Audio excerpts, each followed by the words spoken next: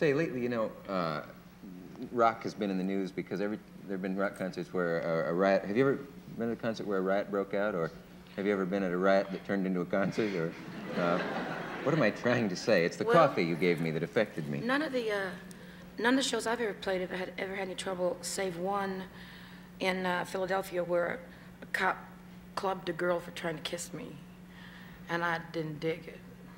A fan who just tried to get... Yeah, a girl just wanted to say, hi, you know, I love you, and a cop, dush, bang, throw her away. Sometimes they overreact, but I can dig where an audience would get uptight if they bought tickets and nobody came except them, you know?